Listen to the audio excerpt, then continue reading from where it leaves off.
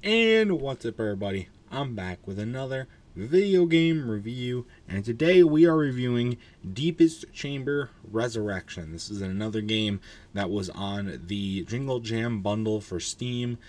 I've said it in many videos now, but I'll keep saying it until I'm fully through with the backlog. It's charity with the Yogscast every holiday season. I got last ones. If you want to get next holiday season, this upcoming holiday season, in fact, because this will probably be coming out late summer-ish, so it's coming up. So know that. But if you want to support it, you just gotta stay through with the Yogscast and be like $35, get you a bunch of cool games on Steam, and it all goes to charity. 100% recommend doing it and giving it a shot. But Deepest Chamber Resurrection was one of them, and this is one of the bigger games. From what I could tell, this is one of the bigger games that was on the bundle. It's like a strategic card bundling, card deck building RPG type game, and what a stinker I thought it was. It was not one of my favorites. So I got a lot of thoughts. Let's jump right into it, shall we? Also, I want to talk about something from the opening story, piece of it. How does going underground completely disintegrate any civility in your group? They basically say going underground, and people just stopped following rules and just started turning on everybody and became a completely disintegrated society. How does going underground, and they don't give another reason as to why this is. They just say they went underground, the whole thing came apart. How does going underground completely disregard anything that had been previously built up on the mainland? That is so stupid. And it really just sets a precedent for how this game really is. It's an extremely dumb game, which are full of stupid names and stupid terminologies and stupid looking enemies. Oh, look at me, I'm the jester, woo! I gotta fight some people, woo! Oh, it's like, who guys don't throw the fire? And then it's just like, oh, I'm gonna do the slash, and then we only have 3 turns, even though we're all dead. Yay! It's really weird. Really, really dumb. And there's really barely any tutorial, so I had no clue what I was doing for most of these cards.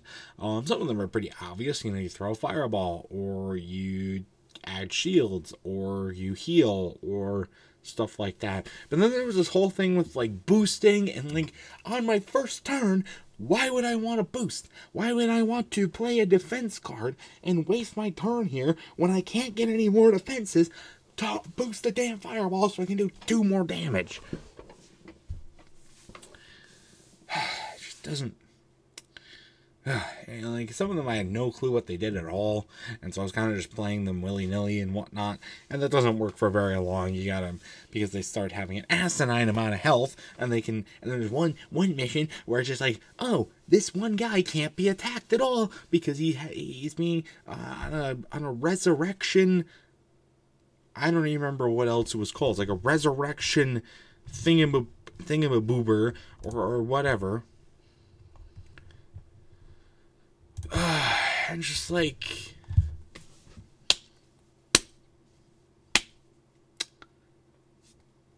what the fuck? Because this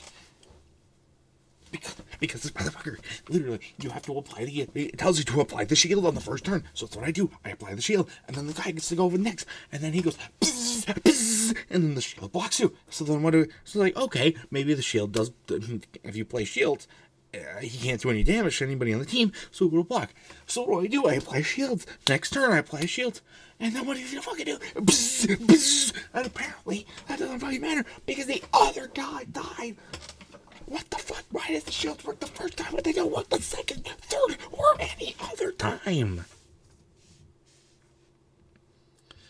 The guy's 15,000 health. It's not like you can kill him in 2 hits.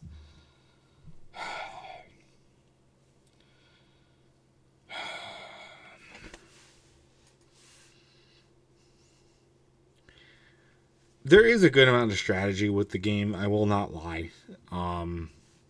It's just really difficult to figure out.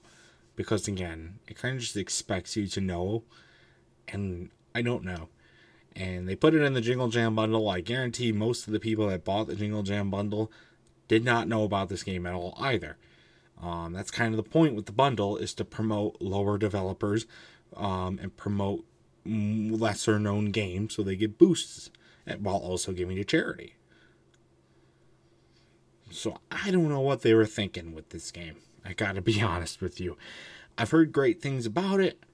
I do not agree with a lot of people said, to be honest. I just do not. So,